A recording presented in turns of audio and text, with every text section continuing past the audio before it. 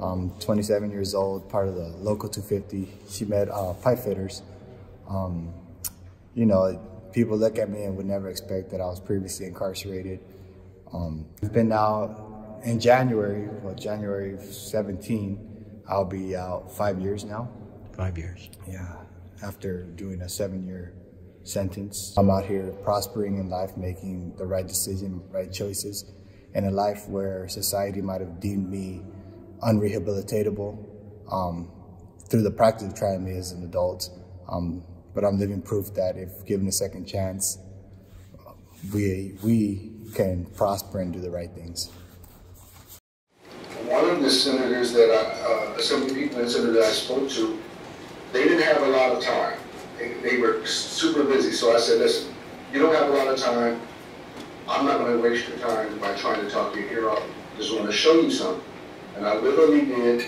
I gave him this card, which is my old prison ID. I showed it to him. He looked at it for a second. Then I went in my other pocket, and I took it out, and I showed him this college ID. And I said, that is the difference, sir. That is the difference. And he said, enough said. And he was like, honestly speechless for a few seconds. My name is Adriel Pittman, and as being a part of the Project ID, I had to think of a concept or a way to show that I'm not the same person as my prison ID had explained for me to be. So my ID could not define me, nor could it reflect what's inside me. Free, gifted, advocating for advanced. This is ignited dedication, this ID that looks forward and doesn't reflect my past. My name is Jared Williams. I'm Director of Research at the Catal Center for Health, Equity, and Justice, and that is my future ID. So I use research to close and repurpose prisons and jails across the country. Starting in 2016, a core group of project collaborators began working on creating a set of ID-inspired artworks. Together, we facilitated art and future planning workshops and public programs.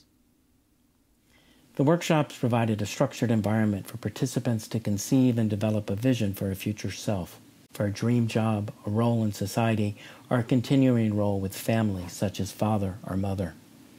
During this artistic process, the core team decided to focus on the future and came up with the title Future IDs.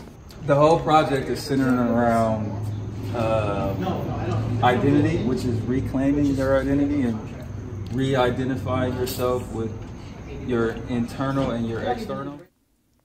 More than merely representations of functional documents, the ID-inspired artworks express self-created identities in stark contrast to prison-issued IDs.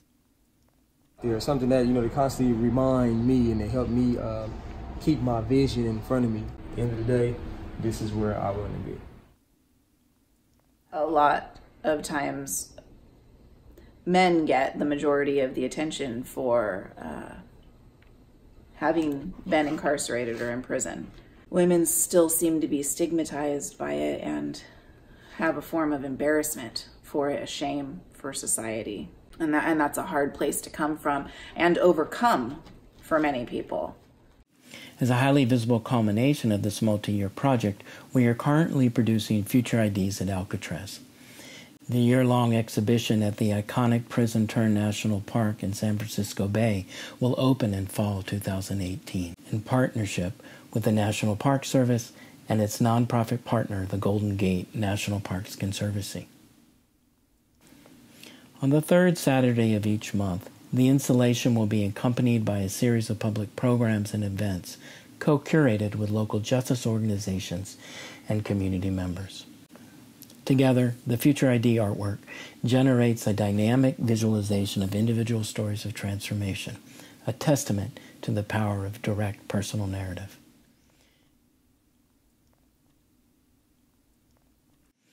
Every one of us is planning our future, moving forward with an existing plan or choosing to move forward without one.